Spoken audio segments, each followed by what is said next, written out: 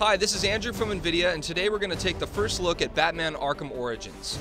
Batman Arkham Origins uses some really cool new graphics technologies like Nvidia-Physx, including particle, fluid, and cloth simulation, as well as apex turbulence, and Nvidia TXAA anti-aliasing. Let's go take a look.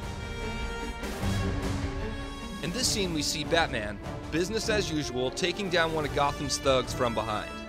What we're missing is Nvidia-Physx technology. With Nvidia-Physx volumetric particle simulation, the smoke interacts with Batman as he sneaks up on the thug to take him down.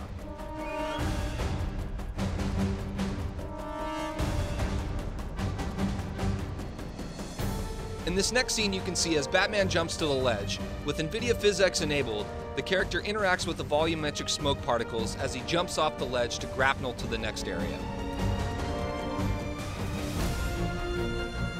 In this final scene, we see Batman take on a group of thugs.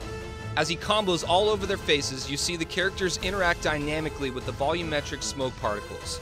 This is all possible using Nvidia-Physx technology.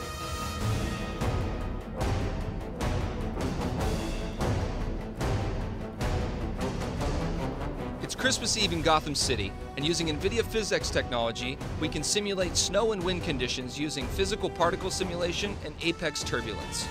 Without Nvidia-Physx, it looks like just another day in Gotham City.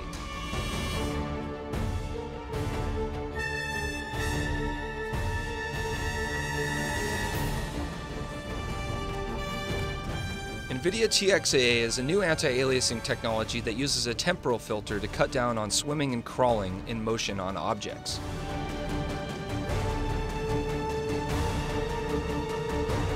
Play Batman Arkham Origins on GeForce GTX. The way it's meant to be played.